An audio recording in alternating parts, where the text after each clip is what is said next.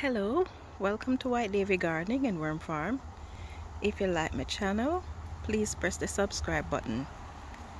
So it is bye-bye to my tiered worm bin. As you can see, I removed the upper section, so just the lower section is left.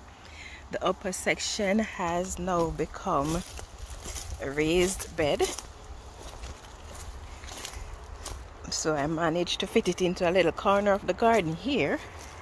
So now my garden is extended. I have a little bit of work to do on it because in the process of removing it, one of the board fell off, and I need to support the middle section here so that it is not, when the soil goes in here, it's going to want to push it out. So I'm going to have to put a cross piece in here, which is what that is going to be. And then I have the task of filling this raised bed. Not sure where I'm going to get all the materials I need yet. I know that initially I'm going to be putting some, what's this thing called? Oh, forgive the old brain.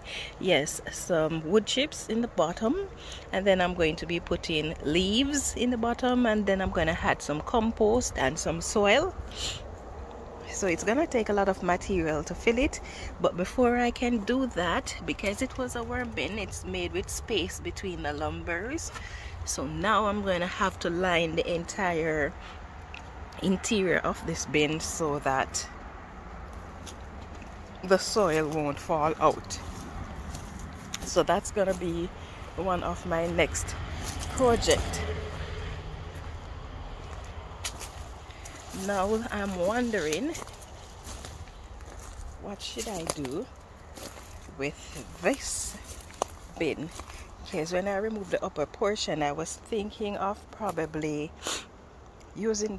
continue using this as a worm bin, and then use the upper portion as a raised bed. It's look a little bit untidy in here because I have a lot of leaves, because I'm prepping this as a worm bin for the next growing season when I bring my worms outdoors. But then, because it is underneath the tree and a lot of chips, wood, a lot of sticks tend to fall into my worm bin, and I don't want the sticks in there, so that is why you see me using that whole carpet to cover up the material so that I don't end up with a lot of sticks in the bin, especially if I'm going to be using it as a worm bin. So I'm wondering, because the tree has all of its leaves on it, and I'm noticing that after removing the upper tier, this section here is getting quite a lot of sunlight. So I'm wondering, should I turn this into another raised bed? And then this could be, because it is underneath the tree to an extent, then it could become the area where I plant my cool weather crop. So I'm wondering if I should do that. And then what would happen is, because I have 3 compost bins, I'm thinking of just putting all the worms in the compost bin instead of having a compost bin separated from the worm bin. I wouldn't put the worms in all of my compost bins, but at least 1 or 2 of them would have all my worms outdoors. And then this could become another raised bed, and then I'll have a larger garden. My worms will have the chance to be outdoors, and it would be a win-win situation. So I guess I will figure that out as time goes by. So I'm currently working on doing some cleanup, and then I need to go and collect some compost.